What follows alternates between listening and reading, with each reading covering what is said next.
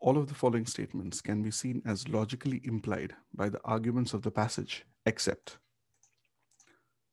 option 1 states, Freud's theory of aggression proposes that aggression results from the suppression of aggressive urges. Freud's theory is mentioned in the second paragraph. Sigmund Freud introduced here, and then the theory is mentioned. Sigmund Freud, 1930, proposed that all individuals are born with a death instinct that predisposes us to a variety of aggressive behaviors, including suicide, self-directed aggression, and mental illness, possibly due to an unhealthy or unnatural suppression of aggressive urges. So yes, aggression results from the suppression of aggressive urges, was proposed by Freud's theory of aggression. This is true. So we can eliminate option 1. Option 2 states, if the alleged aggressive act is not sought to be avoided, it cannot really be considered aggression. This can be seen from the first paragraph. Here, generally the victims of aggression must wish to avoid such behavior in order for it to be considered true aggression. So this also is true, 2 can be eliminated. Option 3 states, the Freudian theory of suicide as self-inflicted aggression implies that an aggressive act need not be sought to be avoided in order for it to be considered aggression. This is somewhat self-evident, and we've already seen the reference. Sigmund Freud proposes that all individuals are born with a death instinct that predisposes us to a variety of aggressive behaviors, including suicide, self-directed aggression. Now, the point of this is that suicide or self-directed aggression, as mentioned here, would be something that the one who's the perpetrator of the aggression will not necessarily seek to avoid it. One who commits suicide would be committing aggression against himself or herself. That person would not seek to avoid such aggression. So this is presented as an exception to what is mentioned in B and what we have seen as a reference in paragraph 1. But this is true. So 3 can be avoided. 3 can be eliminated. Option 4 states, a common theory of aggression is that it is the result of an abnormally low neural regulation of testosterone. This is incorrect. We can see it here from the second paragraph. Hormonal factors also appear to play a significant role in fostering aggressive tendencies. For example, the hormone testosterone has been shown to increase aggressive behavior when injected into animals. Men and women convicted of violent crimes also possess significantly higher levels of testosterone than men and women convicted of non-violent crimes. That means that aggression is a result of higher regulation of testosterone, not lower regulation of testosterone. So 4 is incorrect, hence 4 can be qualified. Our final answer is option 4. The author discusses all of the following arguments in the passage, except that option 1 states, men in general are believed to be more hormonally driven to exhibit violence than women. This is true. We can see this from this line here, near the end of the second paragraph. Numerous studies comparing different age groups, racial, ethnic groups, and cultures also indicate that men overall are more likely to engage in a variety of aggressive behaviors, example, sexual assault, aggravated assault, etc., than women. So this is true. We can eliminate option 1. Option 2 states, the nature of aggression can vary depending on several factors, including intent. This we can see from the first paragraph, the first few lines. Aggression is any behavior that is directed towards injuring, harming, or inflicting pain on other living being or group of beings. On another living being or group of beings. Generally, the victims of aggression must wish to avoid such behavior in order for it to be considered true aggression. Aggression is also categorized according to its ultimate intent. So The nature of aggression can vary depending on factors mentioned here, including intent, as we see here. So this is also true. We can eliminate option 2. Option 3 states, several studies indicate that aggression may have roots in the biological condition of humanity. This we can infer from the hormonal factors mentioned here, but there's a more direct reference.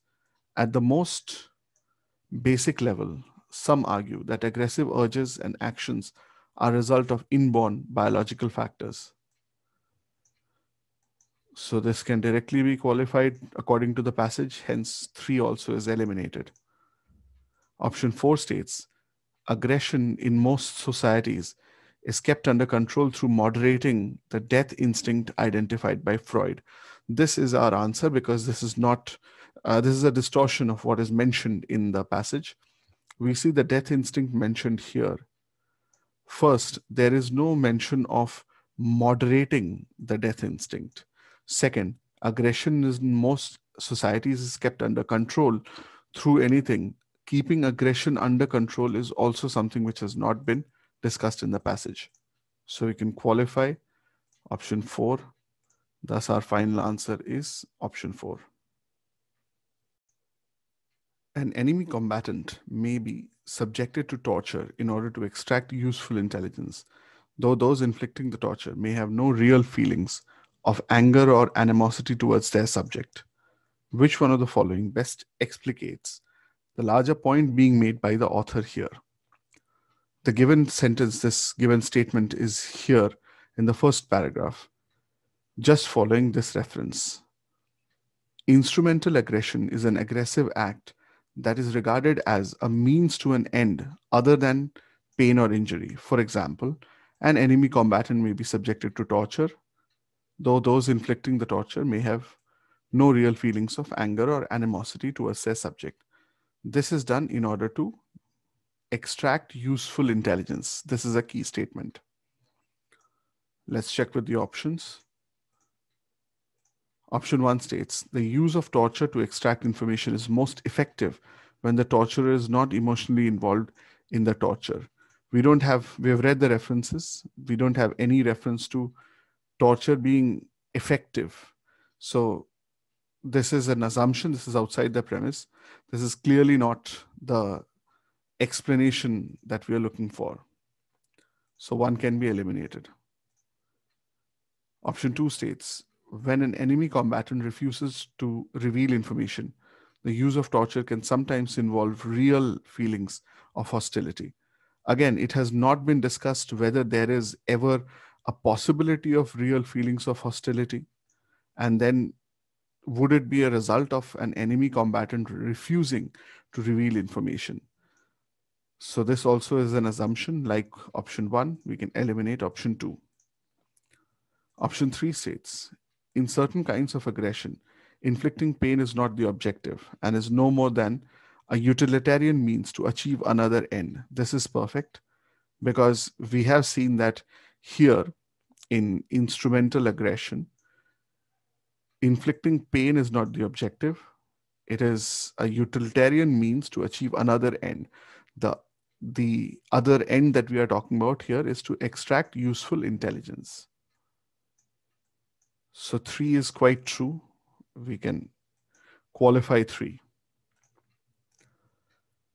Option 4 states, information revealed by subjecting an enemy combatant to torture is not always reliable because of the animosity involved. Wrong. First, there is no animosity involved. We have seen it here. Second, the information revealed by by subjecting an enemy combatant to torture is not always reliable. This also is an assumption. So we cannot qualify option 4. 4 can be eliminated. Thus, our answer is option 3. The author identifies 3 essential factors according to which theories of aggression are most commonly categorized. Which of the following options is closest to the factors identified by the author? This is a ridiculously easy question. We can see the 3 factors here. The first variable is the aggressor himself. The second is the social situation or circumstance in which the aggressive acts occur. The third variable is the target or victim of aggression. So if we were to simplify, we had three variables: the aggressor, the circumstance, the victim of aggression. So we just have to check the words. Option 1 states extreme, moderate, mild, no connection. We can eliminate option 1. Option 2 states psychologically, sociologically, medically. Again, no connection. So we can eliminate option 2. Option 3 states aggressor, circumstance of aggression, victim. This is perfect. This is exactly what we were talking about: aggressor, circumstance of aggression, and the victim. So this is exactly what we were looking for. These are the three aspects, the three factors. So we can qualify option 3 as a valid answer. Option 4 states hostile, instrumental, hormonal. While these may be terms which are true according to the passage, we can see instrumental here, hormonal here, but then these don't connect with the premise at all. So option 4 can also be summarily eliminated. Our answer quite clearly is option 3. We can deduce that the author believes that piracy can best be controlled in the long run. Option 1 states, through the extensive deployment of technology to track ships and cargo. Seems unlikely. While we don't have any direct reference to technology, deployment of technology, this is an inferential question. We can see here that at least one aspect of technology has been obviated. We see here such ships are costly and only solve the problem temporarily. Somali piracy is bound to return as soon as the warships are withdrawn. Robot shipping, eliminating hostages, has been proposed as a possible solution, but as Lair points out, this will only make pirates switch their targets to smaller carriers unable to afford the technology. So technological improvement is not presented as a very good choice. It has been obviated. One can be eliminated. One is not likely to be a solution. 2 says, through international cooperation in enforcing stringent deterrence. Still not very likely. We can see it from the last few lines. Diplomatic initiatives against piracy are plagued by mutual distrust.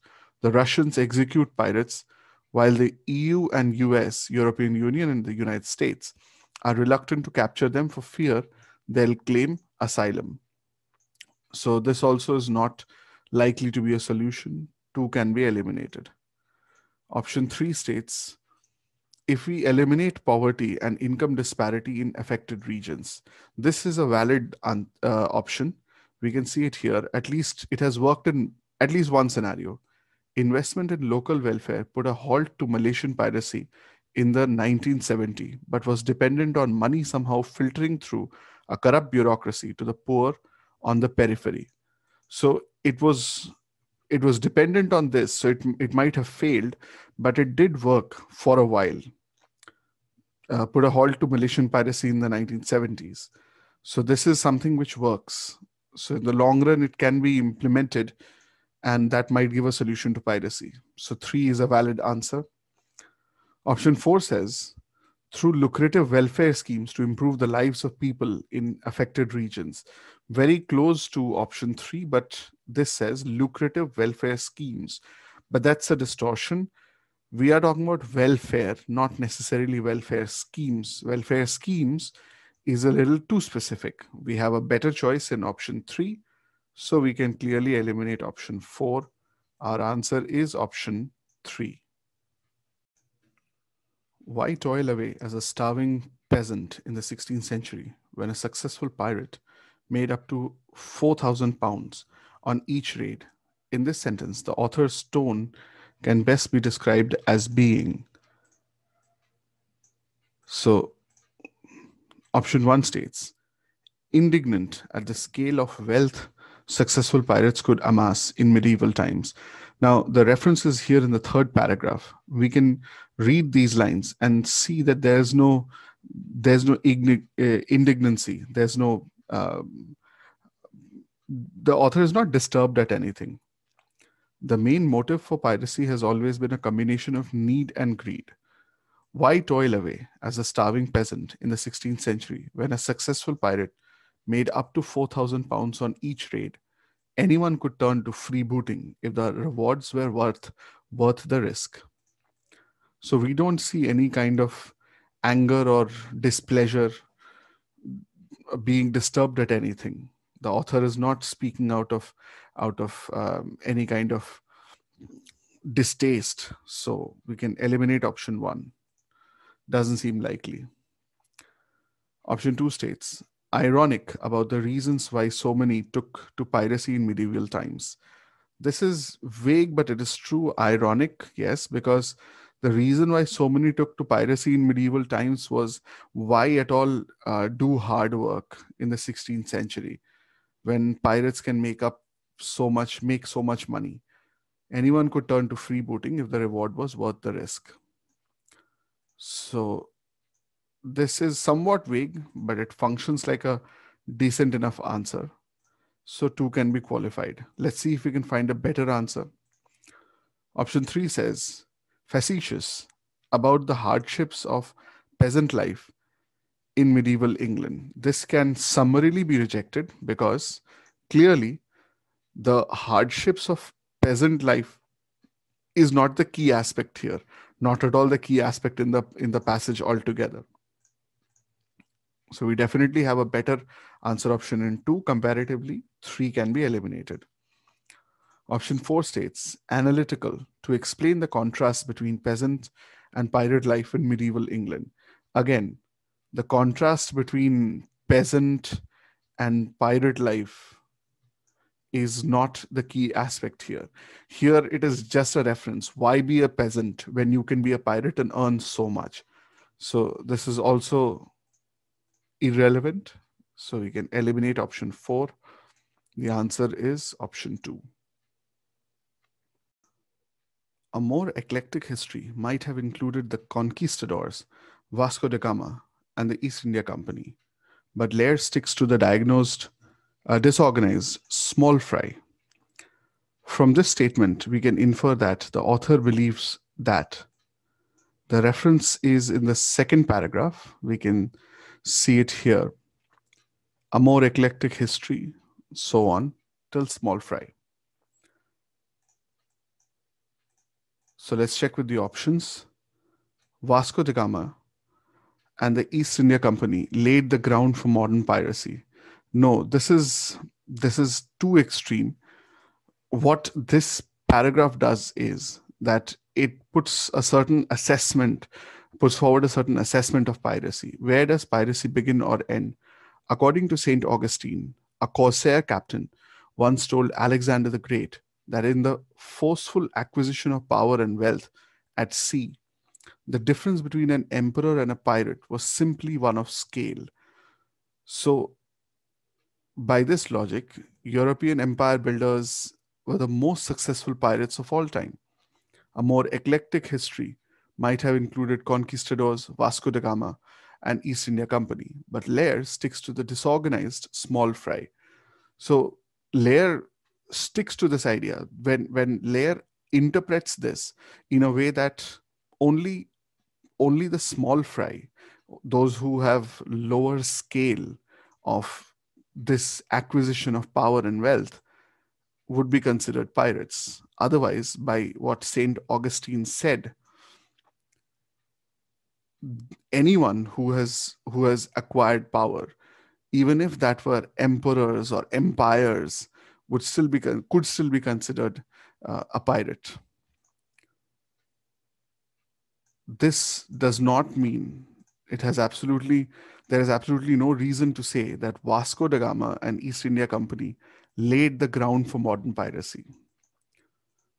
The passage does not make any such claims. One can be eliminated.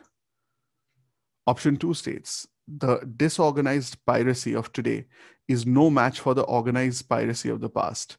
We can see from the phrase the disorganized small fry that the aspect of disorganized modern piracy versus organized past piracy is outside the premise. There's no such reference, no such comparison. So 2 can be eliminated.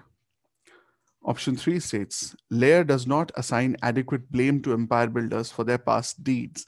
Does not assign adequate blame, but by this aspect, we see that Lair sticks to the disorganized small fry. Lair does not hold European empire builders to be pirates. But then even the author does not necessarily call them pirates. The author says, by this logic, according to what St. Augustine said. So it's not that the author is actually blaming empire builders of being pirates. So this is also a distortion. We can eliminate option 3. Option 4 states, colonialism should be considered an organized form of piracy. Now, in should be considered, we have something that at least agrees with St. Augustine. We have this here. By this logic, European empire builders were the most successful pirates of all time. So we can see that yes, colonialism could have been considered. In a sense, it could have been considered an organized form of piracy. We have this as well here. The conquistadors, Vasco da Gama and East India Company, all examples of colonizers. So 4 is legitimate. We can qualify 4. Our answer is option 4. The author ascribes the rise in piracy today to all of the following factors, except we have modern piracy or the present day rise in piracy discussed in the 4th and the 5th paragraphs.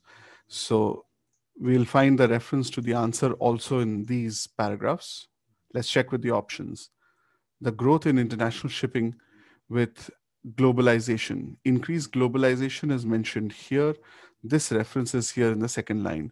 A rise in global shipping has meant rich pickings for freebooters. And freebooters is a term that, as we see here, is used for basically for pirates. So this is one of the reasons for the rise in piracy. 1 can be eliminated. Option 2 states, the high rewards via ransoms for successful piracy attempts. This can be seen from the 5th paragraph. Modern pirate prevention has failed. After the French yacht Lagono was ransomed for $2 million in 2008, opportunists from all over Somalia flocked to the coast for a piece of the action. So this again is something which is a reason. We can eliminate option 2. Option 3 states, decrease surveillance on the high seas. This is incorrect. We can see here a consistent rule even today is there are never enough warships to patrol pirate infested waters. Such ships are costly and only solve the problem temporarily. Somali piracy is bound to return as soon as the warships are withdrawn, which means that there are inadequate number of ships to surveil the high seas, not that there is a decreased surveillance of the high seas. So 3 is a distortion from the passage. We can qualify 3 as a valid answer. Option 4 says, colonialism's disruption of historic ties among countries. This is a bit of a fleeting reference, but we can qualify this from 2 parts.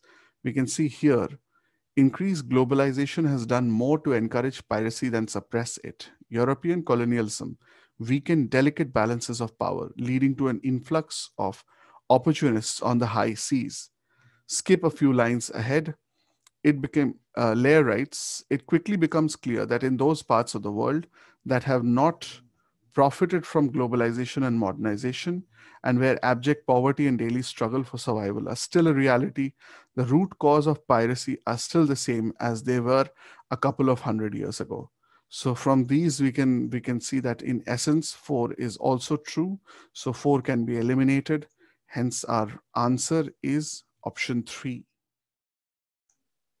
Which one of the following statements, if true, could be seen as best supporting the argument in the passage? Option 1 states, the production and distribution of renewable energy through small-scale local systems is not economically sustainable. Now that we have seen the first option, we have to go back and understand the question. It's a curveball question. The question asks, which of the following statements or among the options, if false, could be seen as best supporting the argument of the passage? So what we have to find is a statement or an option which is against the information given in the passage, as in it weakens the argument of the passage. So in that case, if it were false, then that would strengthen the argument, support the argument of the passage. Anything which is supporting the argument of the passage, or is strengthening the argument of the passage, would not work as an answer, because in that case, if it were false, then it would rather weaken the argument of the passage.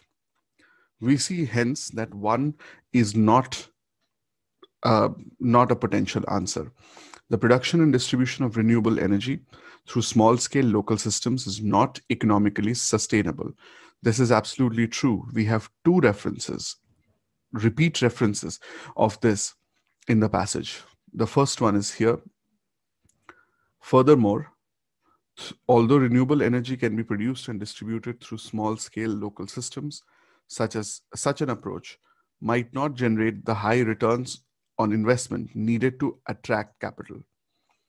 The second reference to this is here in the fourth paragraph. Renewable energy can be produced at the household or neighborhood level. However, such small-scale localized production is unlikely to generate high returns for investors. So this is true according to the passage, which means this, if false, would rather weaken the argument of the passage. Hence, 1 is not a potential answer. We can eliminate option 1. Option 2 states, renewable energy systems have little or no environmental impact. This is against the passage. We can see it here in the first, second, and third paragraphs, in fact, that environmental impact has been mentioned. When it starts with a question, it starts by questioning that whether there is environmental impact. But renewables need to be further scrutinized before being championed as forging a path towards a low carbon future. Both the direct and indirect impacts of renewable energy must be examined to ensure that a climate smart future does not intensify social and environmental harm. Immediately, it is stated that there is environmental harm. As renewable energy production requires land, water, and labor, among other inputs, it imposes costs on people and the environment. This idea is further explored in hydropower projects and such. We can see from the second paragraph, it is stated, renewables are enmeshed in long-standing resource extraction through their dependence on minerals and metals. Scholars document the negative consequences of mining, even for mining operations that commit to socially responsible practices.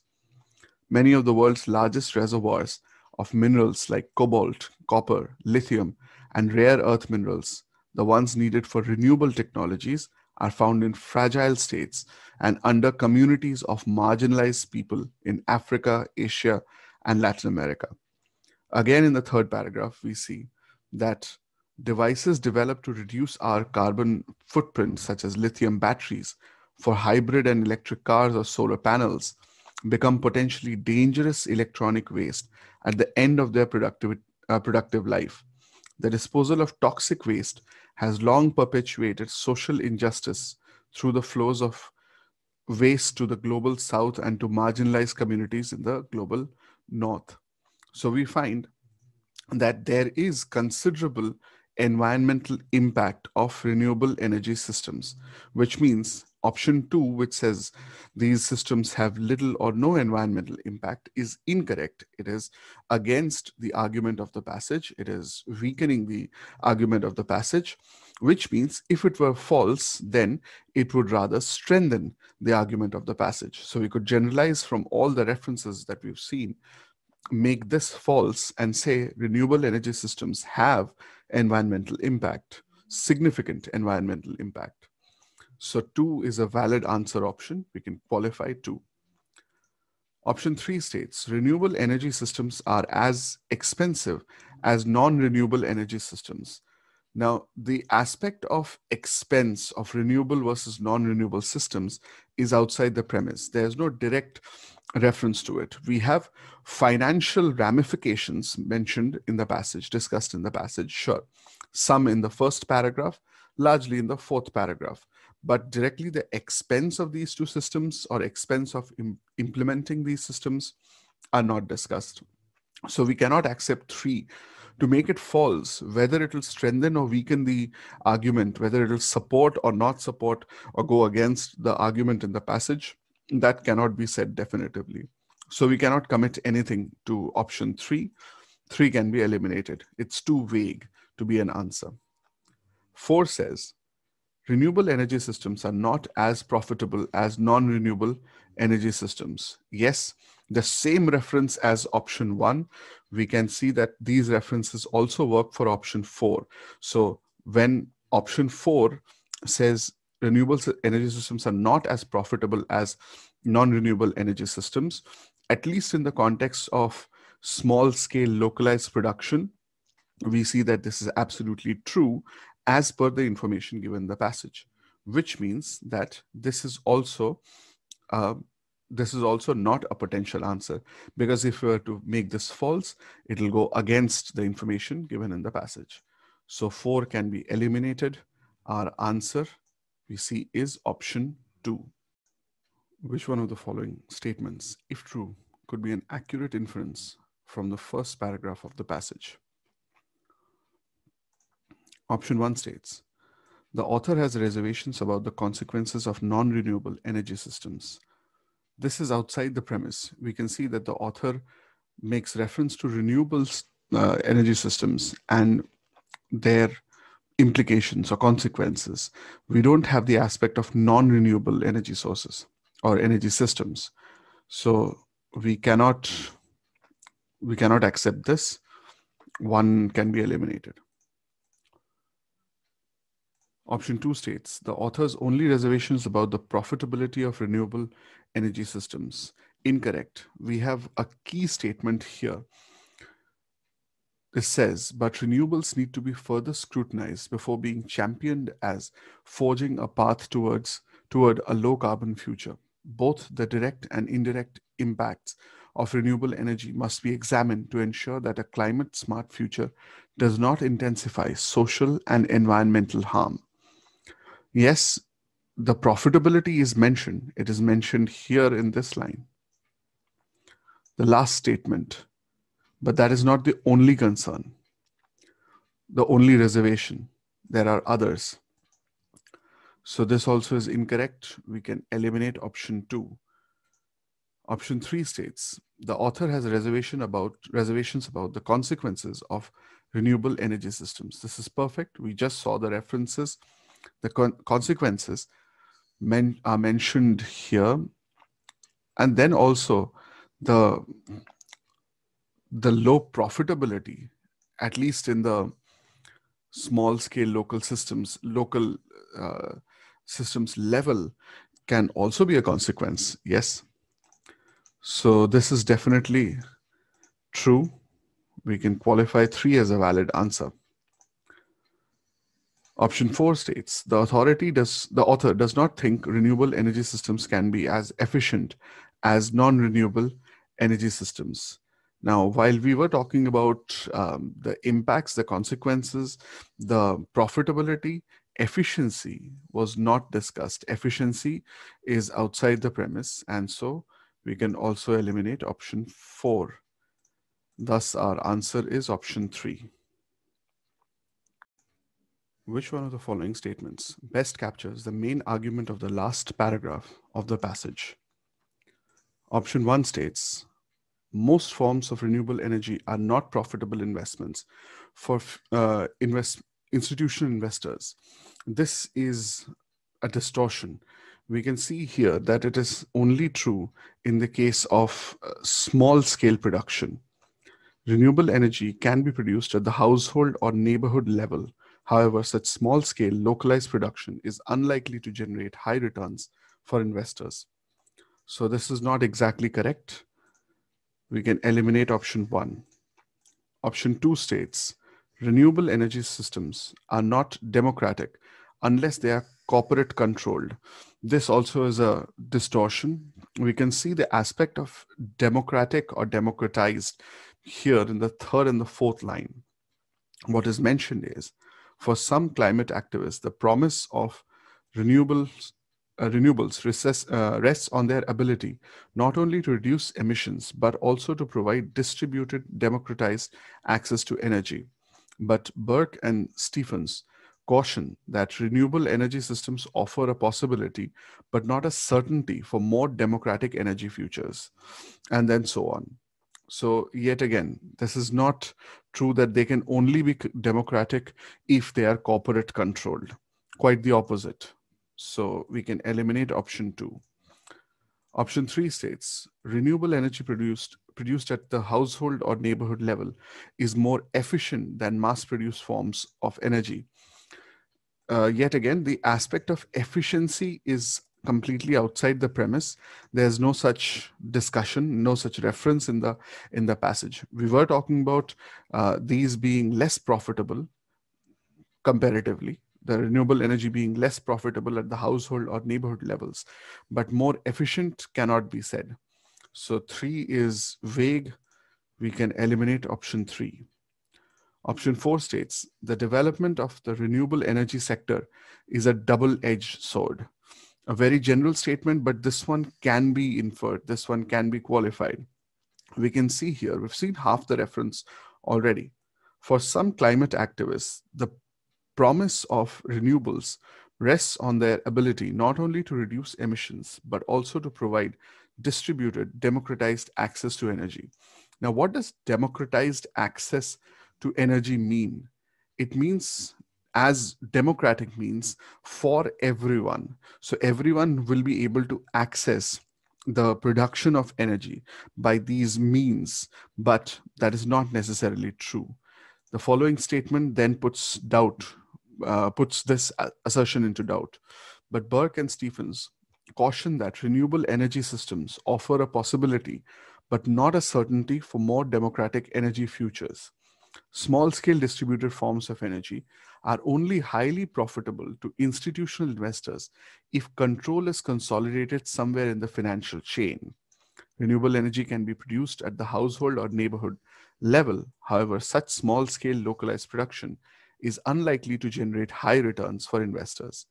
For financial growth to be sustained and expanded by the renewable sector, production and trade in renewable energy technologies will need to be highly concentrated, and large asset management firms will likely drive those developments. So, while the expectation is that of more democratic energy futures or democratized energy access, there's only a possibility, not a certainty of this.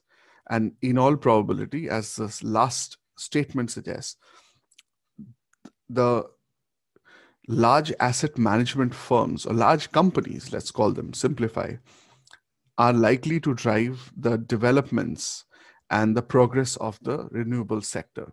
So it will not be democratic access for everyone. So it's a double-edged sword. It might just have disadvantages. 4 is inferable, so we can qualify 4 as a valid answer. Our final answer is option 4. All of the following statements, if true, could be seen as supporting the arguments in the passage, except option 1 states the possible negative impacts of renewable energy need to be studied before it can be offered as a financial investment opportunity. Now, this is a distortion. We have these two aspects, both of them in the passage: the possible negative impacts of renewable energy and its offering as financial investment opportunity. But these are not interconnected. Need to be studied before it can be is the assumption here. We have the aspect of negative impacts here in the first paragraph. It says, but renewables need to be further scrutinized before being championed as forging a path towards toward a low carbon future. Both the direct and indirect impacts of renewable energy must be examined to ensure that a climate smart future does not intensify social and environmental harm. Then again, we have the aspect of financial investment opportunity here in the fourth paragraph. While renewable energy is a more recent addition to financial portfolios, investments in the sector must be considered in light of our understanding of capital accumulation. So these two concepts are not directly related the way this option defines them to be. So we can see that this is not something which supports the argument of the passage. So we can mark 1 as a valid answer. Option 2 states, marginalized people in Africa, Asia, and Latin America have often been the main sufferers of corporate mining extraction projects, corporate mineral extraction projects. This is also there. This is there in the passage. We can see this from the second paragraph. Although an emerging sector, renewables are enmeshed in long-standing resource extraction through their dependence on minerals and metals. Scholars document the negative consequences of mining, even for mining operations that commit to socially responsible practices. Many of the world's largest reservoirs of minerals like cobalt, copper, lithium, and rare earth minerals, the ones needed for renewable technologies, are found in fragile states and under communities of marginalized peoples in Africa, Asia, and Latin America, since the demand for metals and minerals will increase substantially in a renewable powered future. This intensification could exacerbate the existing consequences of extractive activities. So it is the marginalized people, and in these countries, as they have been stated here, who have suffered because of corporate mineral extraction projects or mining projects. So this is something which is supported by the passage. We can eliminate option 2. Option 3 states, the example of agricultural finance helps us to see how to concentrate corporate activity in the renewable energy sector. This is a reference from the fourth paragraph. As agricultural finance reveals, the concentration of control of corporate activity facilitates profit generation for some climate activists. So we can see that this particular example helps us see how to concentrate corporate activity in renewable energy sector. So we see the concentration of control of corporate activity for profit generation, and this is connected to renewable energy here in the first line of this paragraph. So yet again, this is something which is supported by the passage. 3 can be eliminated. Option 4 states, one reason for the perpetuation of social injustice lies in the problem of disposal of toxic waste. This is a direct reference. We can see it here. The disposal of toxic waste has long perpetuated social injustice through the flows of waste to the global south and to marginalized communities in the global north. So this also can be eliminated. Our answer here is option 1. Based on the passage, we can infer that the author would be most supportive of which one of the following practices. Option 1 states, the study of the coexistence of marginalized people with their environments. This is irrelevant to the passage altogether because we have seen the aspect of the marginalized people mentioned in the second paragraph, but it's not their coexistence with their environment which is being talked about. The reference is to corporate practices of mineral extraction or mining activities.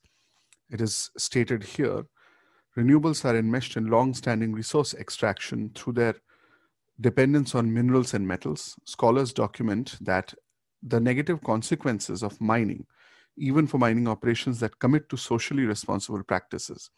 Many of the world's largest reservoirs of minerals, the ones needed for renewable technologies, are found under communities of marginalized people in Africa, Asia, and Latin America. So it is these people who have suffered because of the mining operations. Their coexistence with their environment is of no concern to us. It is outside the premise of the passage. So one can be eliminated. Option 2 states, more stringent global policies and regulations to ensure a more just system of toxic waste disposal. This is perfect. We just saw the reference to metals and minerals.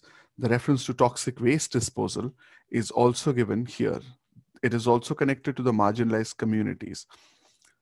It is in the third paragraph where we see devices developed to reduce our carbon footprint, such as lithium batteries for hybrid and electric cars or solar panels, become potentially dangerous electronic waste at the end of their productive life. The disposal of toxic waste has long perpetuated social injustice through the flows of waste to the global south and to marginalized communities in the global north. So a more just system of waste disposal, toxic waste disposal, where these marginalized communities, the global south, and the communities, marginalized communities in the global north, these are not hurt by toxic waste disposal. The waste disposal could be reasonably and done in a proper way. So 2 is a valid answer. We can qualify 2. Option 3 states, encouragement for the development of more environment-friendly carbon-based fuels. This is something which has also not been discussed in the passage.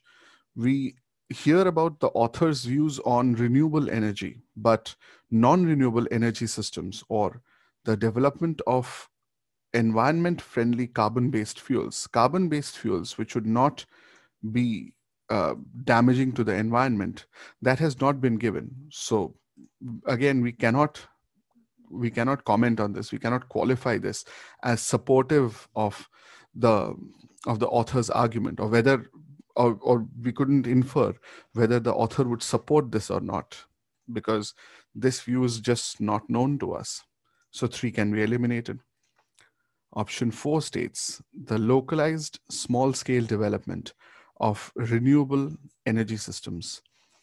This is almost directly incorrect, because the localized small-scale production or development of renewable energy systems will not generate high returns for investors.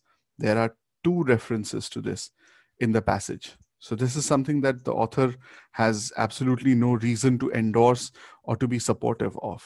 So 4 can be eliminated. Our answer is option 2.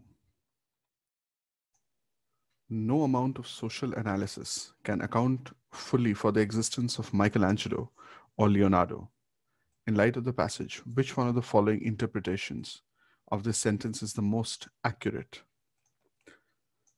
Option 1 states, no analyses exist of Michelangelo's or Leonardo's social accounts. Calm down. This is not talking about their social networking accounts, hashtag Facebook. Not that. The reference to this is here in the third paragraph. We can see the line mentioned at the end. So it is stated here,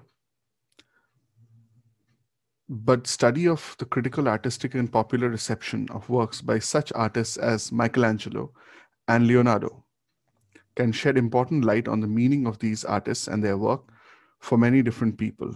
And the history of meaning making has a great deal to do with how scholars as well as lay audiences today understand these artists and their achievements.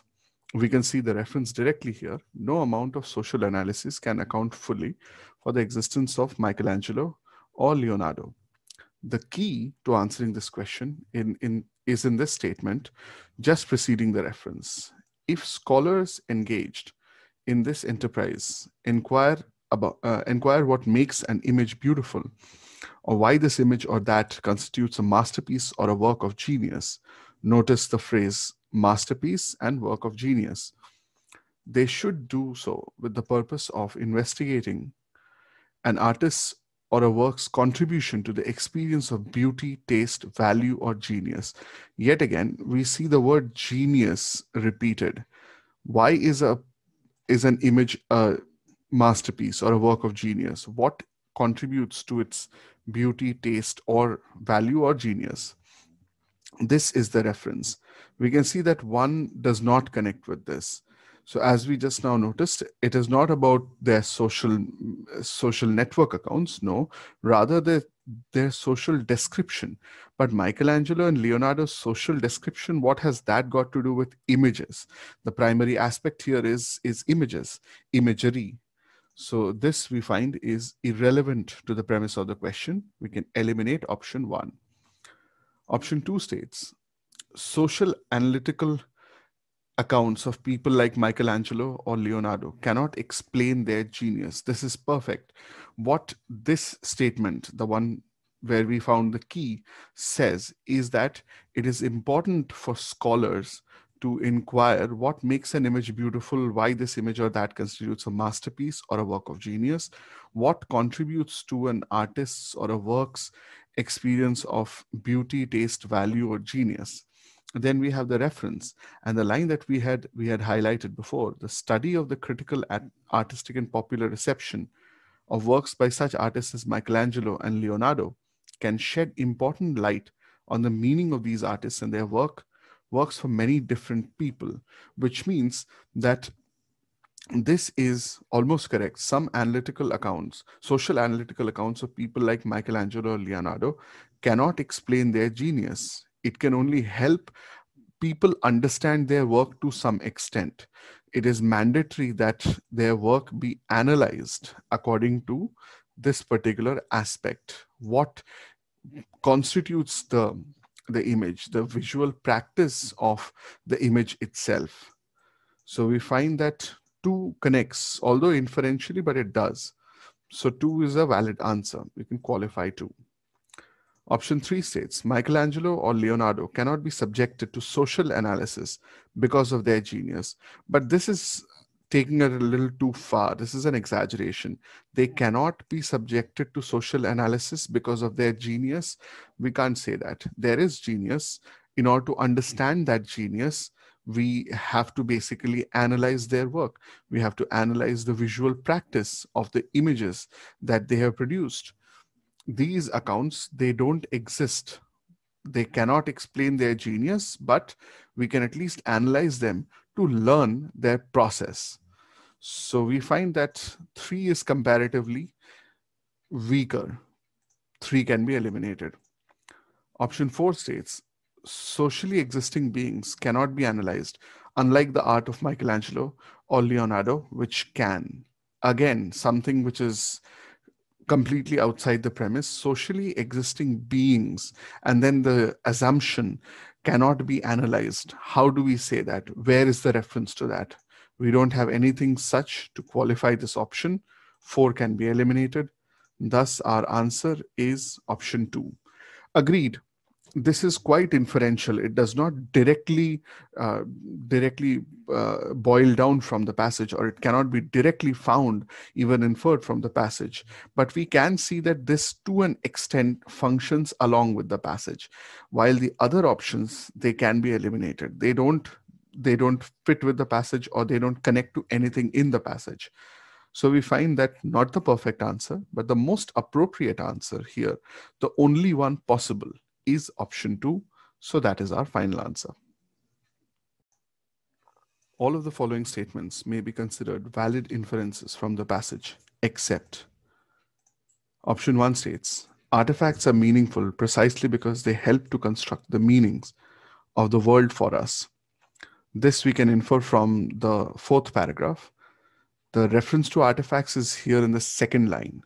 The first line gives us the explanation for this. Scholars studying visual culture might properly focus their interpretative work on life worlds by examining images, practices, visual technologies, taste, and artistic style as constitutive of social relations. The task is to understand how artifacts contribute to the construction of a world. Now it is these, the images, practices, visual technologies, tastes, artistic style, which are called artifacts. And the requirement is why this is significant, because these contribute to the construction of a world, or they help to construct the meaning of the world. So this is true according to the passage. We can infer this from the passage. So one can be eliminated.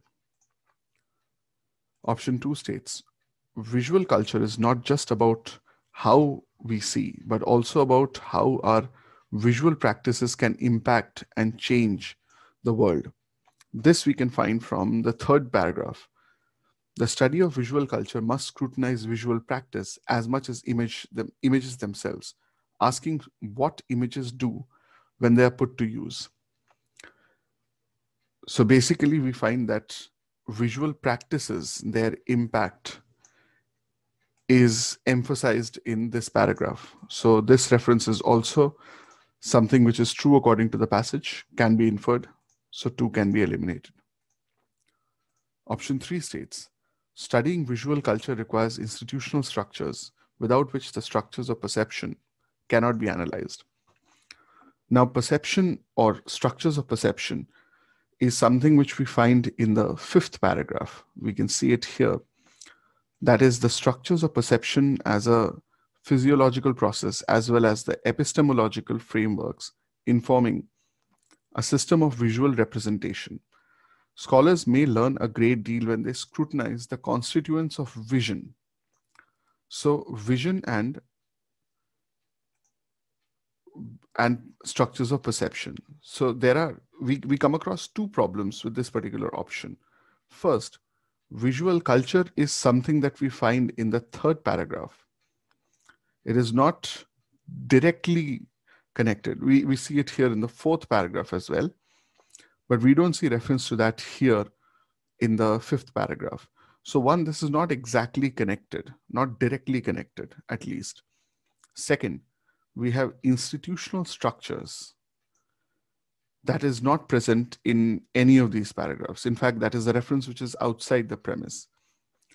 So we don't need institutional structures, at least not according to the passage. So this is something which is not inferable, not a valid inference from the passage. So we can qualify 3 as a valid answer. Option 4 states, understanding the structures of perception is an important part of understanding how visual cultures work. Again, structures of perception, we can mention, we've seen it here, a physiological process as well as the epistemological frameworks informing a system of visual representation.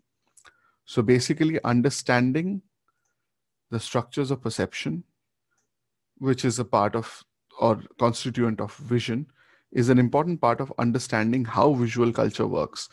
So, all right, we have our previous doubt addressed. Visual culture is connected with structures of perception and constituents of vision. All right, but doesn't make a difference. We still have institutional structures in 3, which is outside the premise. So we find that 4 also is true according to the passage. We can eliminate option 4, and hence our answer is option 3. Which set of keywords below most closely captures the argument of the passage? In a question like this, it is always a good idea to match the keywords with the passage and find out the frequency of their occurrence. We can check from option 1, visual culture, aesthetic value, lay audience, visual experience. We don't need to check the entire option. We can check with lay audience. Lay audiences are mentioned here. And we find from this statement that lay audiences is a very minor aspect of this passage.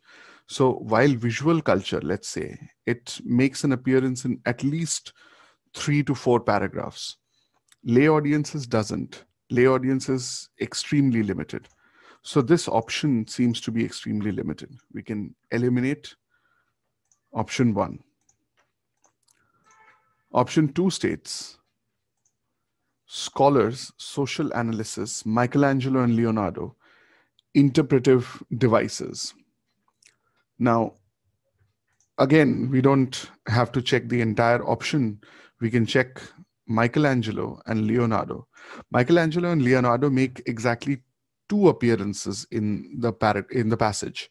This is in the third paragraph here. The first one is here. The second one is here.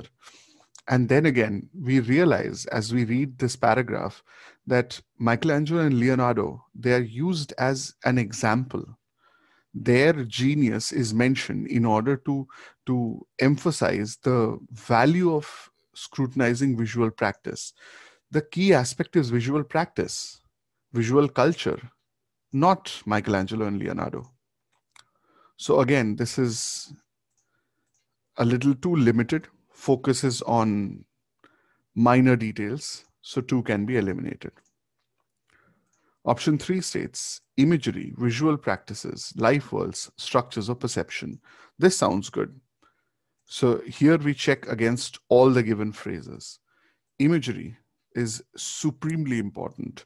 Not only do we see images mentioned in the first paragraph, we see imagery directly mentioned in the second paragraph. And then we see while the rest of the passage talks about images, imagery, which basically gives the system of analyzing images or portraying images, that is the central idea of the entire passage. So this is very important. Visual practices makes an appearance in 2 paragraphs. We see visual construction of reality, side mentioned here. We have visual practice here. And then we can see there are other references to visual practice again. So visual practice is also an important aspect. Then we have life worlds. Life worlds is one aspect, a representative aspect of the examination of images, as mentioned here, with the emphasis or with the task of studying visual culture, focusing on interpretative work. So we see that this is an important aspect. Life worlds is an important aspect from this, the 4th paragraph.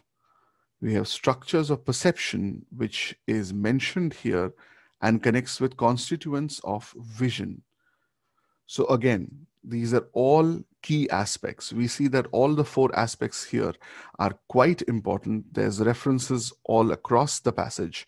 And unlike the previous 2 options, none of these are minor aspects or minor issues. They come in at the beginning of a paragraph. Let's say we are talking about life worlds. Life worlds is mentioned here, where the paragraph is trying to establish its key subject. Similarly, structures of perception here. This, in fact, connects with constituents of vision, perception and vision, you see. And so this basically is the major argument of this, the 5th paragraph. So this is a very good option. This covers the entire passage and its major aspects. And this is better than at least 1 and 2 comparatively.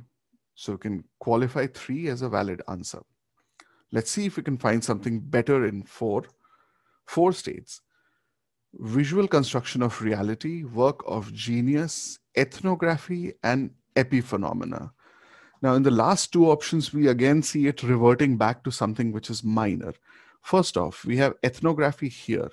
Ethnography and reception studies become productive forms of gathering information. We realize not only is this one aspect of 2 which are given in a certain context. Second, these are forms of gathering information. They don't directly relate with images or imagery. So again, in ethnography, we have a limited aspect which connects to a minor factor, a minor issue in the passage. And then in epiphenomena, we have something which is, again, a very passing reference. We see here that the importance is of evidence, not epiphenomena. the last paragraph states, the scholar of visual culture seeks to regard images as evidence for explanation, not as epiphenomena. So how can epiphenomena represent a major argument of the passage? It is something which is directly obviated, which is negated. This is not that. So how can that be the key aspect here? Doesn't work. We still have three, comparatively the best option. You see, this kind of question will always have a comparative answer. Nothing can be perfect. You add one more word to an otherwise perfect perfect answer option, and you'll get an even better answer option. So the best option here is 3. 4 compared to 3 is inferior. We saw why. We can eliminate 4. Thus, we get the answer as option 3. Which one of the following best describes the word epiphenomena in the last sentence of the passage? Now, this is a rather dramatic question, albeit not a very difficult one. So it can actually quite easily be analyzed. We see the last paragraph, the sixth one, is a one sentence paragraph. It says here, finally, the scholar of visual culture seeks to regard images as evidence for explanation, not as epiphenomena. While the meaning of epiphenomena is not directly given, we can see that a scholar of visual culture seeks to regard images as this and not that, which means epiphenomena is opposed to evidence for explanation. So whatever epiphenomena is, it is something which has an antonymous meaning or essence or sense as compared to evidence for explanation. Let's see which option gives us such a reference. Option A states phenomena amenable to analysis. No reference to analysis, no reference to phenomena. Epiphenomena relates to phenomena. That's quite a silly thing to do. So one cannot be justified. We can eliminate this option. Option 2 states overarching collection of images. We see seeks to regard images as, so images are mentioned, but overarching collection, no reference here again. A little too strong, an exaggeration. So 2 can also be eliminated. Option 3 states phenomena supplemental to the evidence. This is perfect. This is exactly what we were looking for. So evidence for explanation, that was what we what we analyzed to be opposed to epiphenomena. So what is epiphenomena? Phenomena supplemental to, additional to the evidence. Forget the word phenomena, not required. Supplemental to the evidence, which means something which is additional to the evidence. And evidence is something which is opposed to epiphenomena. So what can be the potential meaning? This, even if we don't know the word, it's highly probable that we don't know the word. This still gives us a close enough reference. We can say that this is a valid enough answer. Now, we're still shooting in the dark. We've hit something. We don't know if it's our target. So let's check with 4, and only then let's come back to 3. 4 says, visual phenomena of epic proportions. Again, so we have come to phenomena. Visual phenomena also we can understand because we can infer, because we are talking about visual culture here. But epic proportions, where do we see anything of epic proportions? Epic proportions, large, huge, grand scale, no such reference. So again, we don't have any logic to qualify option 4. 4 can most certainly be eliminated. So what must be the answer? There has to be an answer. The only possible answer is option 3. And thus, we can eliminate the rest of the answers. Our answer is option 3. Seeing operates on the foundation of covenants with images that establish the conditions for meaningful visual experience. In light of the passage, which one of the following statements best conveys the meaning of the sentence? The sentence is here at the end of the fifth paragraph. Seeing operates on the foundation of covenants with images that establish the conditions for meaningful visual experience. A part of this can be understood from this sentence itself. Another part of it can be understood from the statements preceding it. Scholars may learn a great deal when they scrutinize the constituents of vision, that is, the structures of perception as a physiological process, as well as the epistemological, meaning related or origin related, framework informing a system of visual representation. Vision is a socially and biologically constructed operation, depending on the design of the human body and how it engages the interpretive devices developed by a culture in order to see intelligibly. Seeing operates on the foundation of covenants, agreements with images. So seeing operations on the foundation with agreement with images, or sort of a kind of a tie-up, if that can be called, between the faculty of vision and images that establish the conditions for meaningful visual experience. So there is a connection between seeing and images, and that is what helps us in drawing meaningful visual experiences. So let's check with the options. Option 1 states, sight as the meaningful visual experience is possible when there is a foundational condition established in images of covenants. This is extremely difficult language. The passage itself as such is quite complex. The options even more so. We don't need to analyze the entire thing. Focus on a small part, established in images of covenants. Wrong. There is an agreement between seeing, vision, and images, but that doesn't mean we have images of agreements. Completely incorrect. So we can definitely eliminate option 1. Option 1 is out. Option 2 states, sight becomes a meaningful visual experience because of covenants of meaningfulness that we establish with the images we see. This makes sense, so we can analyze it a little slower.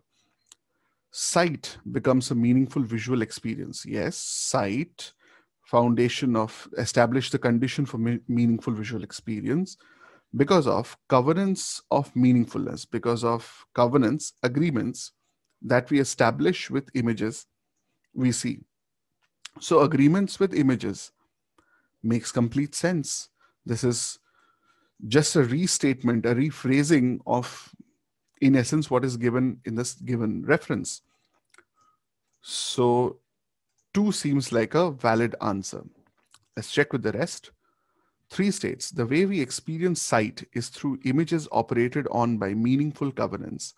This also is a distortion. Again, we can analyze a little slowly because what we could do in 1 doesn't necessarily work here. So the way we experience sight is through images operated on by meaningful covenants. The last part is completely incorrect. We don't experience sight through images. We experience, or we have visual experiences through a covenant between sight and images. So the first part is definitely a distortion.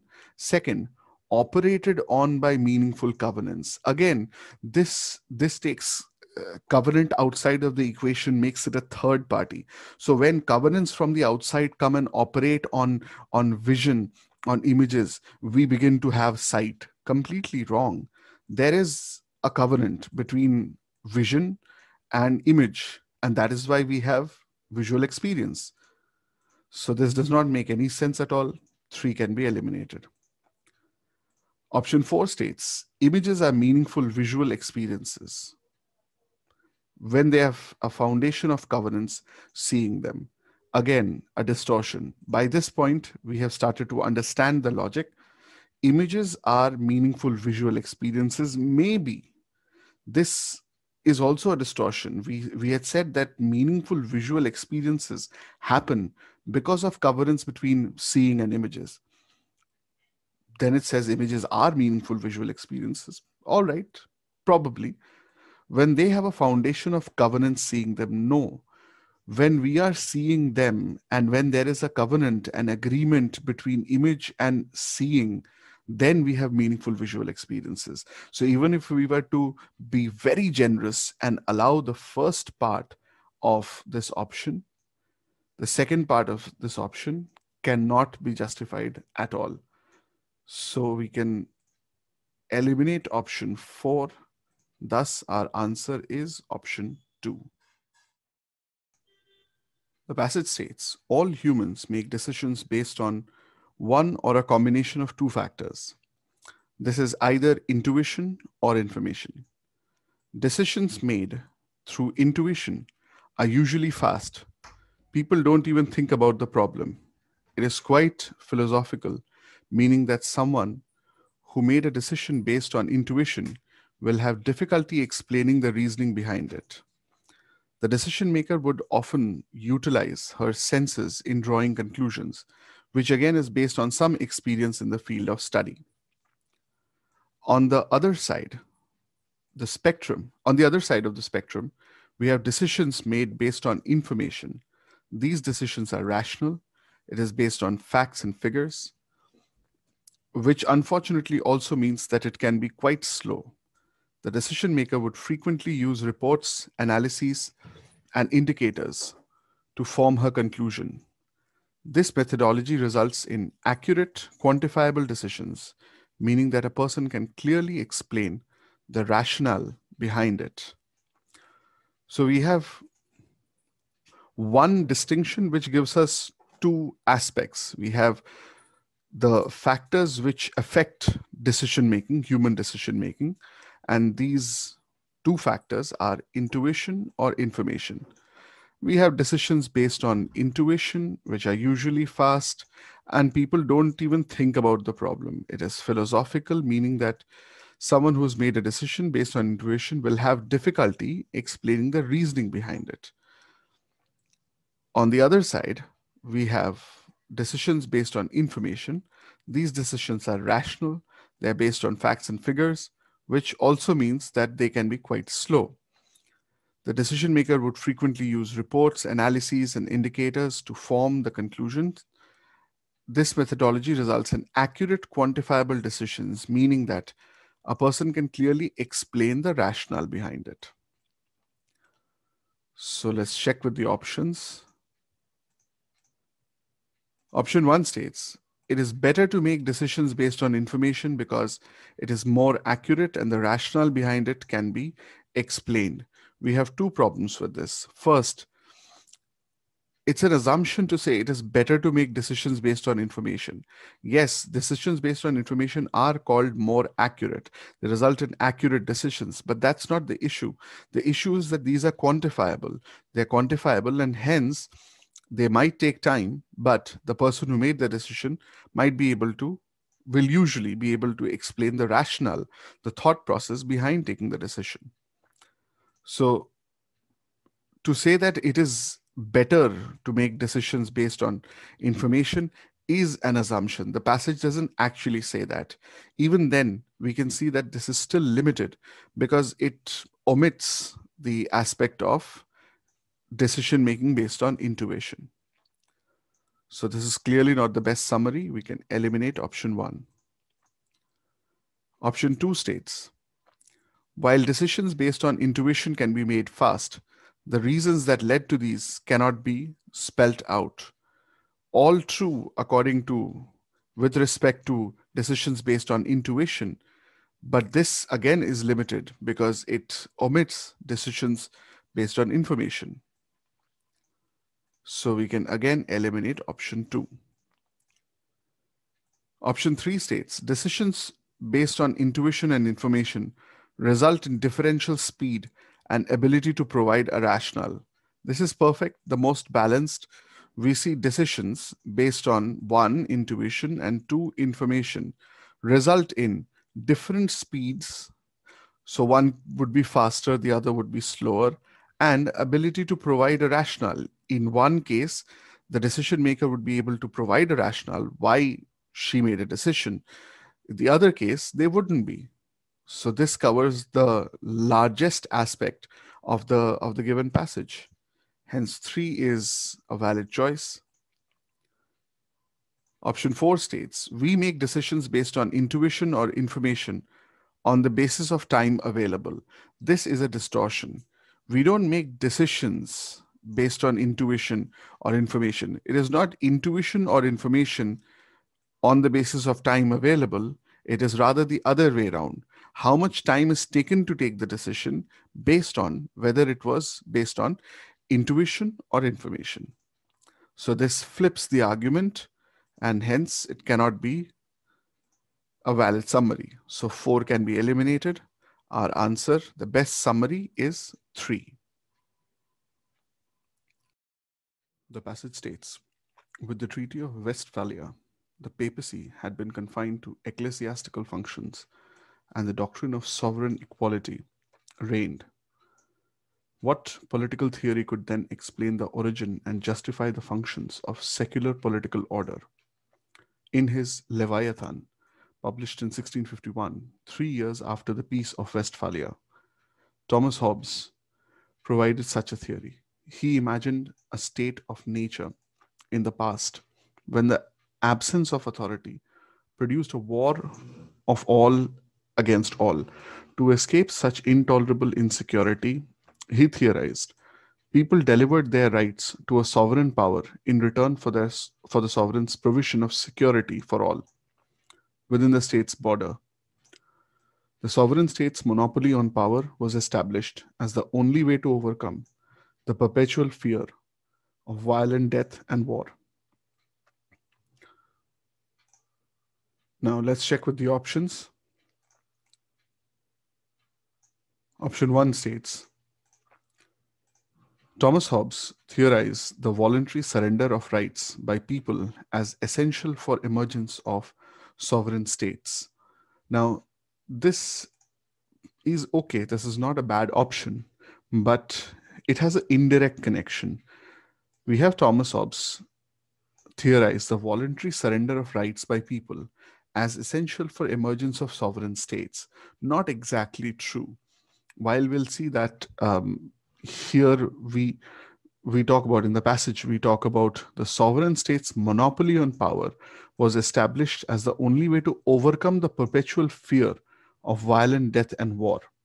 And this was done by the people delivering their rights to a sovereign power in return for the provision of security. So this jumps one step in between. It jumps the aspect of monopoly, but still, overall, it covers a key aspect, one key aspect. So we might qualify one. One is an okay answer. It's a decent answer. Let's see if we can find something better, because this is extremely limited. 2 states, Thomas Hobbes theorized the emergence of sovereign states based on transactional relationship between people and sovereign state that was necessitated by a sense of insecurity of the people. We'll see in comparison to 1, this is much better. We have the aspect of Thomas Hobbes providing such a theory or making a prediction or theorizing the emergence of sovereign states. Imagine a state of nature in the past when the absence of authority produced a war of all against all. To escape such intolerable insecurity, he theorized, people delivered their rights to a sovereign power in return for the sovereign's provision of security for all within the state's border.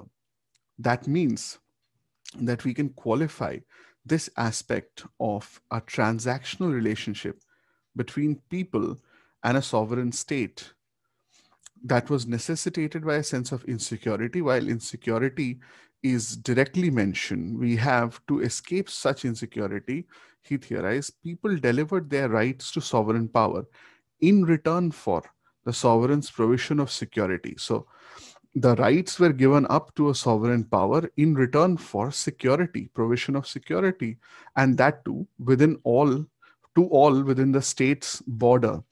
So we see that the transactional relationship is actually qualified. That was necessitated by a sense of insecurity of the people. Yes, the sovereign state's monopoly on power was established as the only way to overcome the perpetual fear of violent death and war. So we see not only does this completely agree with the passage, also that this is a much better and more comprehensive summary than option 1. So now we can qualify option 2 as a better answer.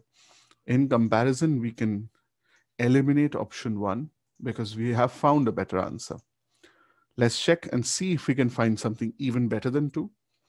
3 says, Thomas Hobbes theorized that sovereign states emerged out of people's voluntary desire to overcome the sense of insecurity and establish the doctrine of sovereign equality.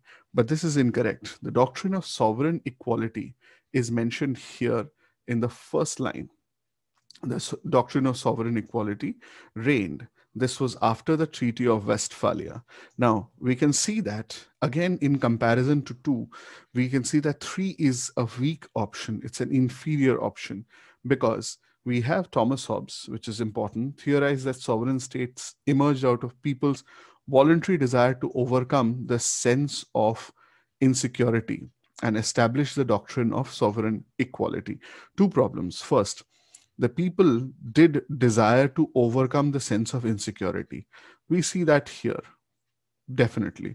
But did they desire to establish the doctrine of sovereign equality?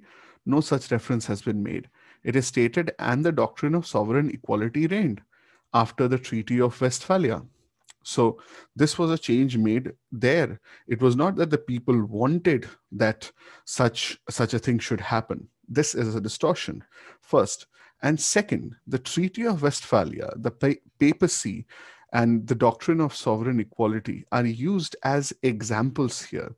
They build towards the theory, the significance of the theory proposed by Thomas Hobbes. So this is of lesser importance than what we have here, necessitated by a sense of insecurity by the people. So we realize that 3 is inferior as compared to 2. We can eliminate option 3.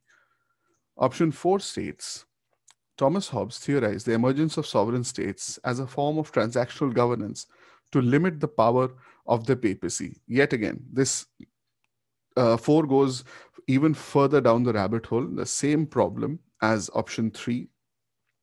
The emergence of sovereign states is a form of transactional governance. All right, we could check that. We have checked that. But to limit the power of the papacy, the emergence of the sovereign states here, as mentioned in the last few lines, did not have anything to directly do with the papacy.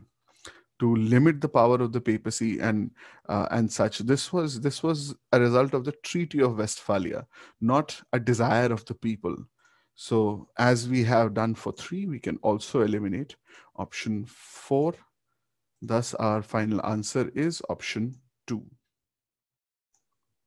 The passage states, the dominant hypotheses in modern science believe that language evolved to allow humans to exchange factual information about the physical world.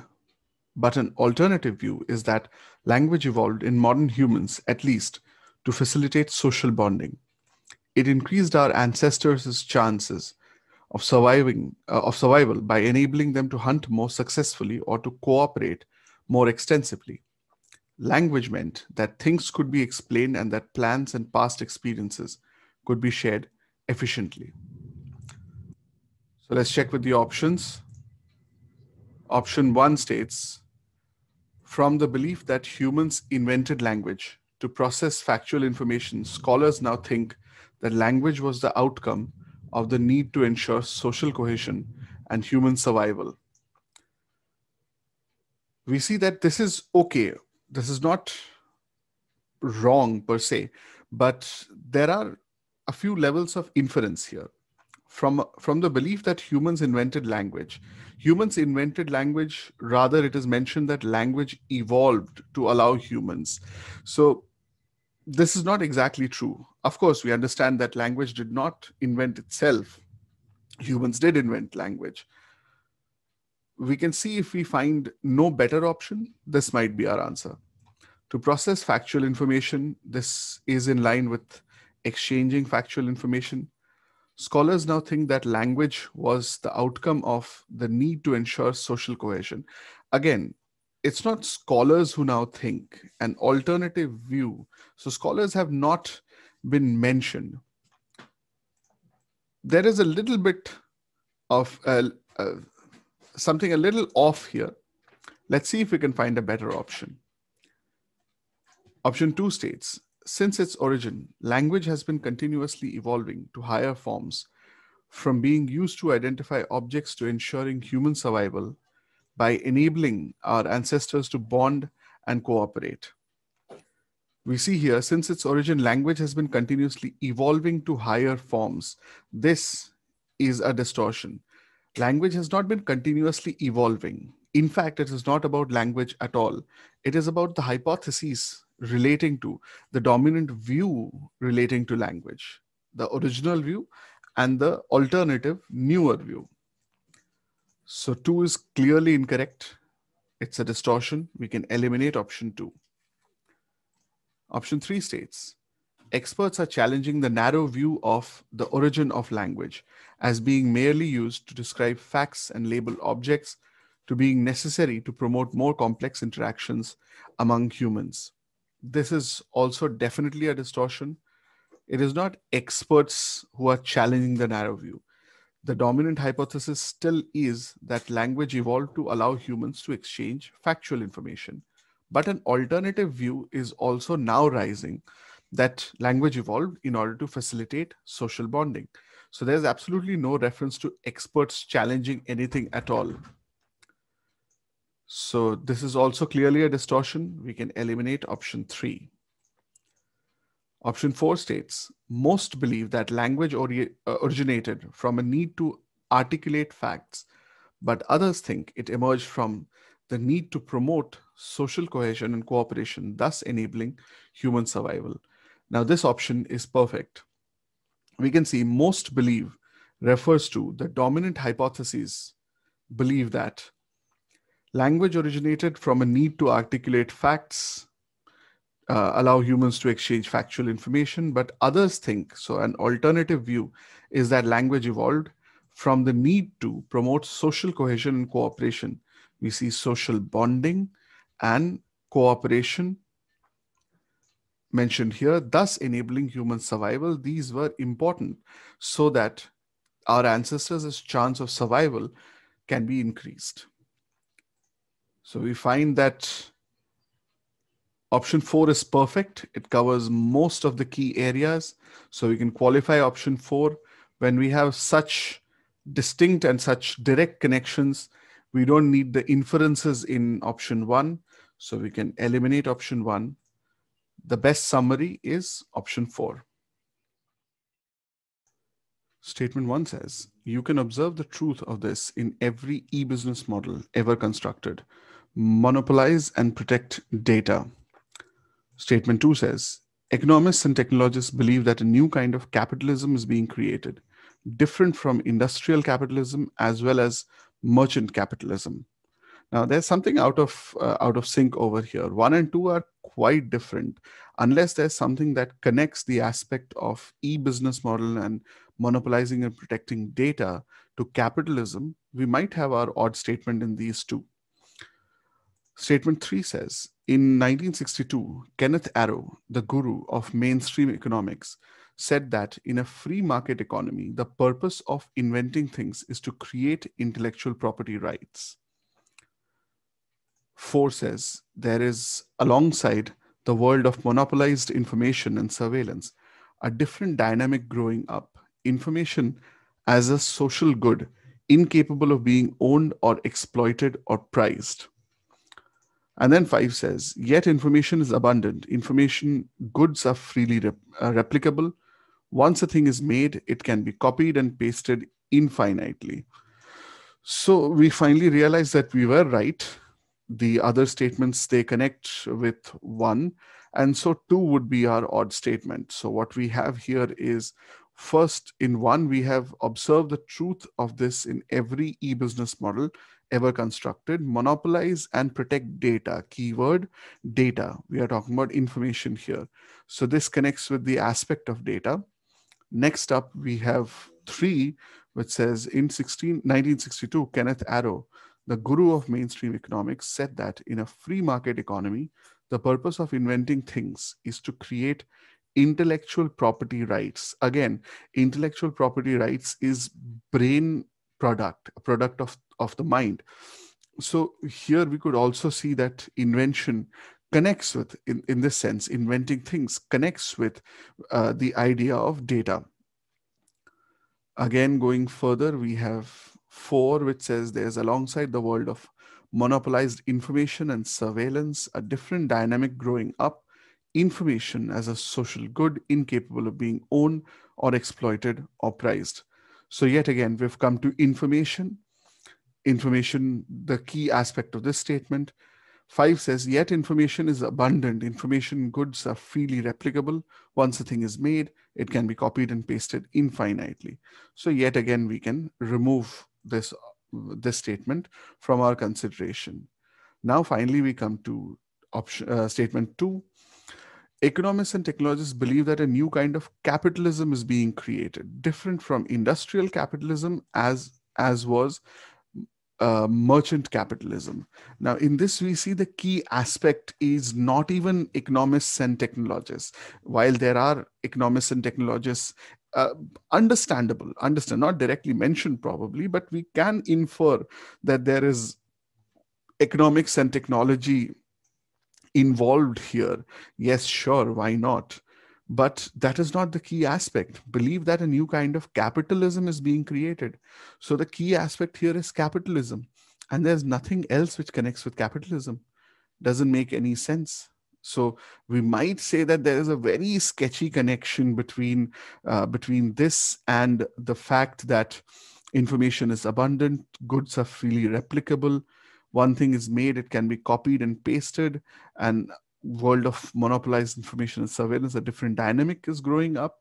Information as a social good incapable of being owned or exploited or prized. We don't need to check with this. The key aspect, yet again, would in all of this be information, and 2 does not talk about information. So clearly 2 is radically different from the rest of the statements. So we can qualify 2 as an odd statement. We can eliminate 1, 3, 4, and 5. And thus our answer is 2. Statement 1 says, the victim's trauma after assault rarely gets the attention that we lavish on the moment of damage that divided the survivor from a less encumbered past. 2 says, one thing we often do with narratives of sexual assault is sort their respective parties into different temporalities. It seems we are interested in perpetrators' futures and victims' pasts. 3 says, one result is that we don't have much of a vocabulary for what happens in a victim's life after the painful past has been excavated, even when our shared language gestures towards the future, as the term survivor does. 4 says, even the most charitable questions asked about the victims seem to focus on the past in pursuit of understanding or of corroboration of painful details. And 5 says, as more and more stories of sexual assault have been made public in the last 2 years, the genre of their telling has exploded. Crimes have a tendency to become not just stories, but genres. So at first glance, this can be very, very difficult and very confusing as to which one is the odd statement, because all of the statements connect. So we'll find that we'll actually have to resort to. Now, if we find the reference, then this question becomes comparatively slightly easier. It's not that difficult a reference, but to find the reference, we'll have to resort to doing connections because otherwise we'll not be able to see that one of the statements is out of place. Usually it is a waste of time to build connections or unjumble the given statements in an odd statement question. But in questions as difficult as this or as confusing as this might be necessary. So we find that 5 begins the sequence stating, as more and more stories of sexual assault have been made public in the last 2 years, the genre of their telling has exploded.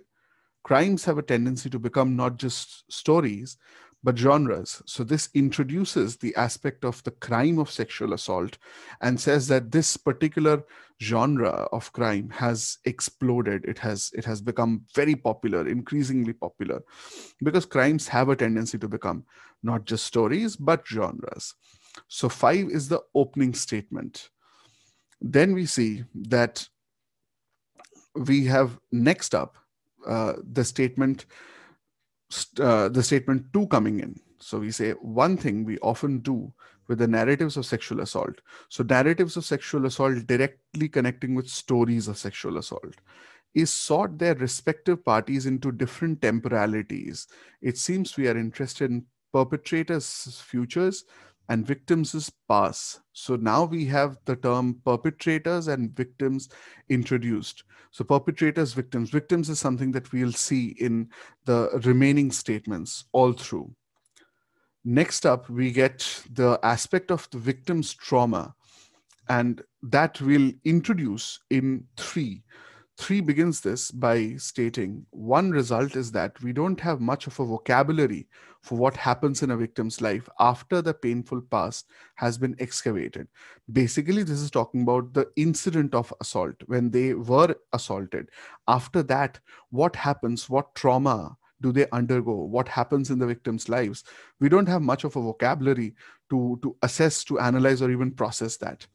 Even when our shared language gestures towards the future, as the term survivor does, we don't look towards the future. And then this idea is further assessed and probably drawn to a conclusion, we could say, in statement 1. The victim's trauma after assault rarely gets the attention that we lavish on the moment of damage that divided the survivor from a less encumbered past. So we see that after the term survivor is introduced in statement 3, we have the the word in quotations in statement 3. It is further mentioned, it is further assessed in statement 1. So finally, we realize that all of these statements, thus 1, 2, 3, and 5 are in connection. Now, with this insight, if we look at 4, 4 tells us even the most charitable questions about the victims seem to focus on the past in pursuit of understanding of or corroboration of painful details.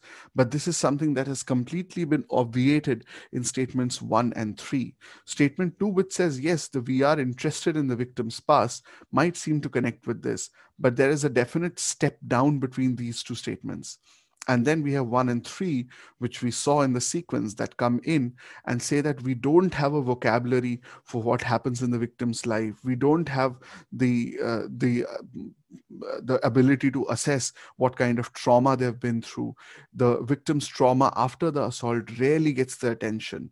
After all of that, to say that even the most charitable questions asked to victims, they try to assess, they focus on the victim's past, and they pursue to understand or corroborate the painful details of the victim's past, is incorrect, because the only thing that we take into account is the moment of the incident of assault. After that, what trauma they go through, that usually does not concern us. In this trivialization that crimes have become stories, we forget all that trauma. So we realize that it is actually 4 which is the most different from the other statements, the one that doesn't belong. So we can eliminate statements 1, 2, 3, and 5. We could connect them into a premise. 4 is sufficiently different from the other statements. Hence, our answer is 4. Statement 1 says, but the attention of the layman, not surprisingly, has been captured by the atom bomb. Although there is at least a chance that it may never be used again. Statement 2 says, of all the changes introduced by man into the household of nature, controlled large-scale nuclear fission is undoubtedly the most dangerous and most profound. Statement 3 says, the danger to humanity created by the so-called peaceful uses of atomic energy may, however, be much greater. And then 4 says, the resultant ionizing radiation has become the most serious agent of pollution of the environment and the greatest threat to man's survival on Earth. So, we can first off, right off the bat, see two connections forming. The first connection is between 2 and 4.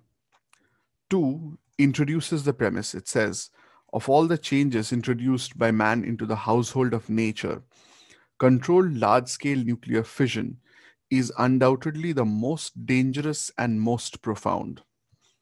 Most dangerous, at least that part, is given reference to in 4. 4 brings us the reasoning why this assertion has been made.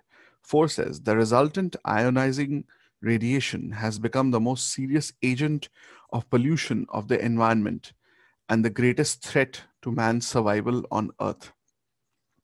So we find that there is first a pair in 2 and 4,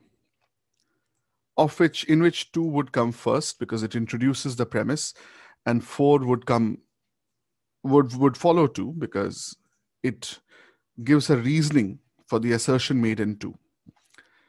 By the looks of it, 2 might also be our opening statement.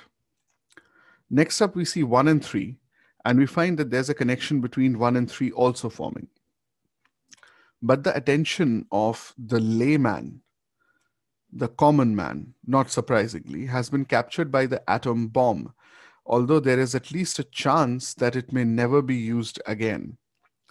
And then 3 says, the danger to humanity created by the so-called peaceful uses of atomic energy may, however, be much greater. Why does this connect, or how does this connect?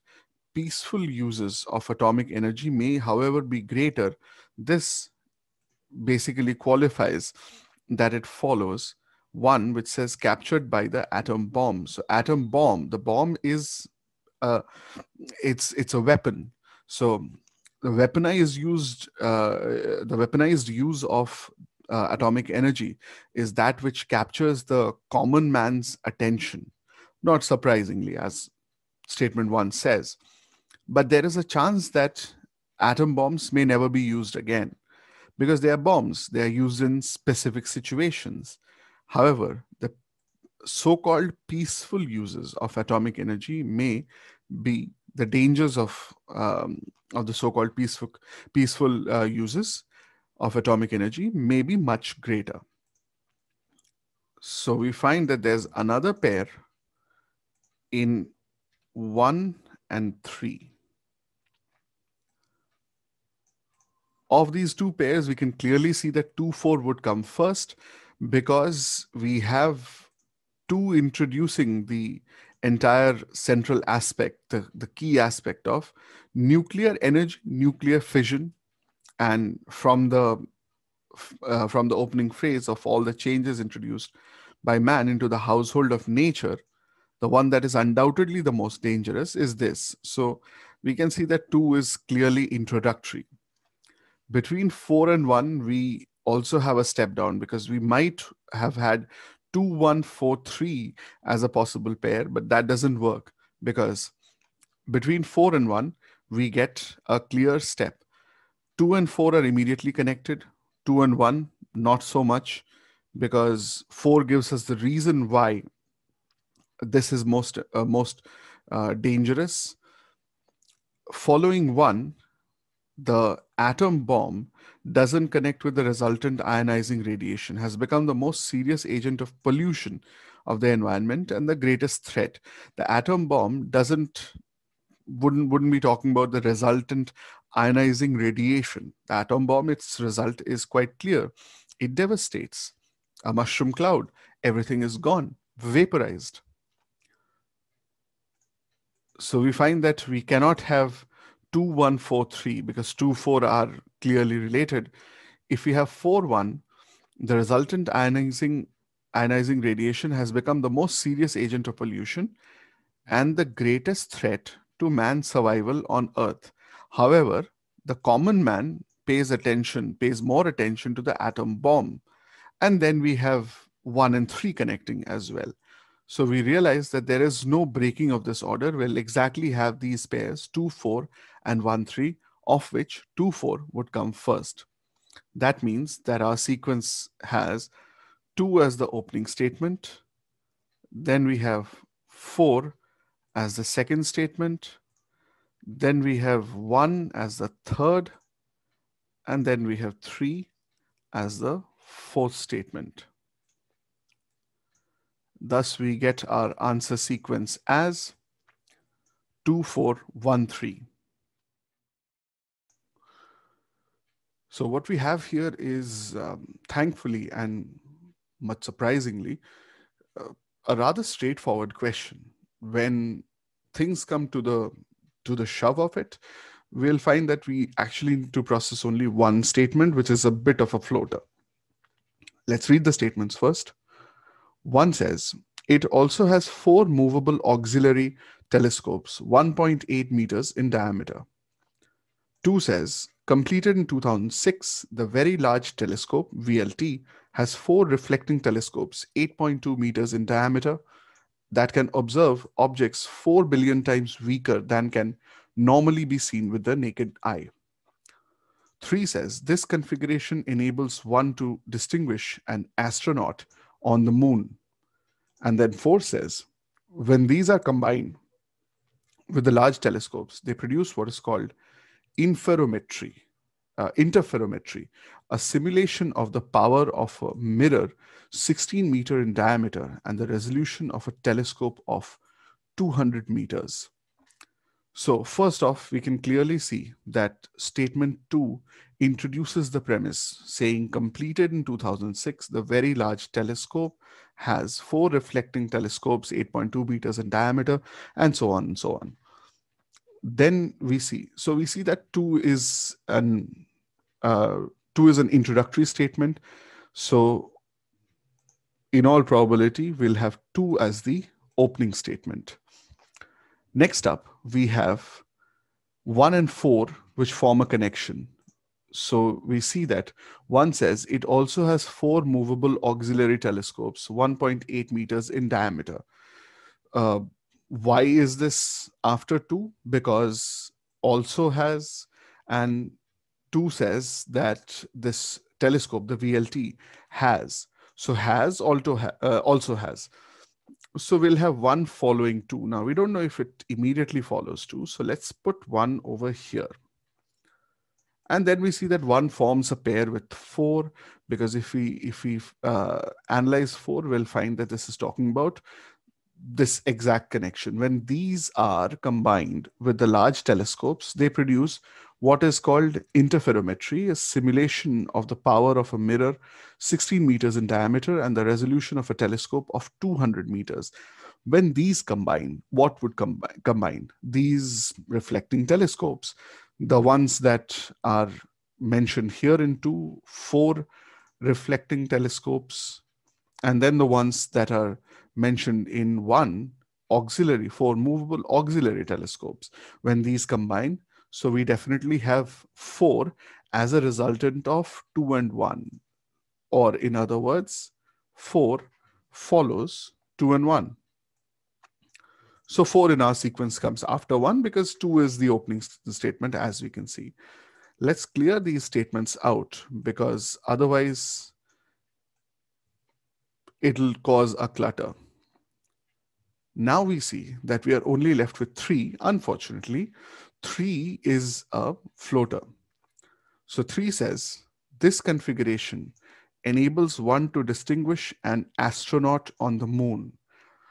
To be diligent, we'll put a 2 over here because we find that this configuration could be talking about any one of these statements. It could be talking about the configuration of the 4 reflecting telescopes. It could be talking about the configuration of the 4 auxiliary telescopes. It could be talking about the configuration of the combination of these telescopes and the production of interferometry. So technically speaking, we could have 3 over here between 2 and 1, or over here between 1 and 4, or over here at the end after 2, 1, and 4. Let's check these one at a time. So first we are checking with 2, 3, and 1. Completed in 2006, the Very Large Telescope. So far not a problem. Objects 4 billion times weaker than can normally be seen with the naked eye. This configuration enables one to distinguish an astronaut on the moon. It also has 4 movable auxiliary telescopes. Now this causes a rift. We cannot have this configuration. It also has 4 movable auxiliary telescopes. What then that would mean is that the configuration has 4 movable auxiliary telescopes, which makes no sense. The telescope has 4 movable auxiliary telescopes, not the configuration. So we cannot have 3, 1. 3, 1 cannot be qualified. Hence, 3 cannot be placed between 2 and 1. Moving further, let's check with 1, 3, 4. In this, we realize it also has 4 movable auxiliary telescopes, 1.8 meters in diameter. This configuration enables one to distinguish an astronaut on the moon. Perfect. When these are combined with the large telescopes, what? The configuration or the astronaut? These cannot at all follow this statement, cannot at all follow 3, because 3 has configuration, singular, astronaut, singular, moon, singular. So these is not mentioned at all. So yet again, we see that we cannot have 3 between 1 and 4. So this can be eliminated, which gives us that we must have 3 at the end. So if we check this, we'll find 4 says when these are combined, which is perfect because 2 introduces the VLT and then says it has 4 reflecting telescopes. 1 says also has 4 movable auxiliary telescopes. 4 says when these are combined with large telescopes, they produce what is called interferometry, a simulation of the power of a mirror of 16 meters and resolution of a telescope of 200 meters and such. This configuration, this power level of a mirror 16 meters in diameter and a resolution of a telescope of 200 meters enables one to distinguish an astronaut on the moon, which is just perfect. So we can qualify 3 as being at the end. Thus we get the sequence after 2, which is the opening statement. We have 1, which comes in as the second statement. Then we have 4, which comes in as the third. And then finally, we have 3, our little troublemaker here, at the end. So we get our final sequence, answer sequence as 2, 1, 4, 3. That is our answer. Statement 1 says, while you might think that you see or are aware of all the changes that happen in your immediate environment, there is simply too much information for your brain to fully process everything. Notice the word brain here, for your brain. Statement 2 says, psychologists use the term change blindness to describe this tendency of people to be blind to changes, though they are in the immediate environment. Statement 3 says, it cannot be aware of every single thing that happens in the world around you. And then 4 says, sometimes big shifts happen in front of your eyes and you are not at all aware of these changes. Now, this is a very complex question because to be able to analyze at such closeness, there's only one way out of answering this. Hold on to that thought and we'll come back to it in just a moment. Let's make a few connections first. Let's build a few connections first. We have highlighted the word brain here. We can see that it directly connects with the word it, because 3 could otherwise not connect with anything. Psychologists try connecting 3 with 2 and 4 will not be able to do so. Psychologists use the term change blindness. We are reading through statement 2 to describe this tendency of people to be blind to changes, though they are in the immediate environment. Psychologists cannot be termed as it. And then we have four, which says sometimes big shifts happen in front of your eyes, and you are not at all aware of these changes. Again, changes plural, so it could not connect with changes. So what it connects with effectively is your brain. And since it would come later, so we first off get there is a pair in 1 3. Good enough, easy enough. Now if we look at 2 and 4, we'll find that by essence there is again a pair in 2 and 4. So we can see here that 2 says, psychologists use the term change blindness to describe this tendency of people to be blind to changes, though they are in the immediate environment. And we see that 4 also talks about something similar to this. Sometimes big shifts happen in front of your eyes, and you are not at all aware of these changes. So in front of your eyes, changes happening in front of your eyes, and being blind to changes that are in the immediate environment. These also form a connection. And we see that because 2 says this tendency must be referring to something. So this tendency, the statement that it is referring to, we can understand is 4. So we have, as we find, another pair in 4 and 2. 4 coming in first because 2 refers to 4 with the phrase this tendency. But the convenience of forming connections and being able to forge through this through trick work stops right here. Now let's come back to that thought. We have 2 floater pairs, 1 3 and 4 2.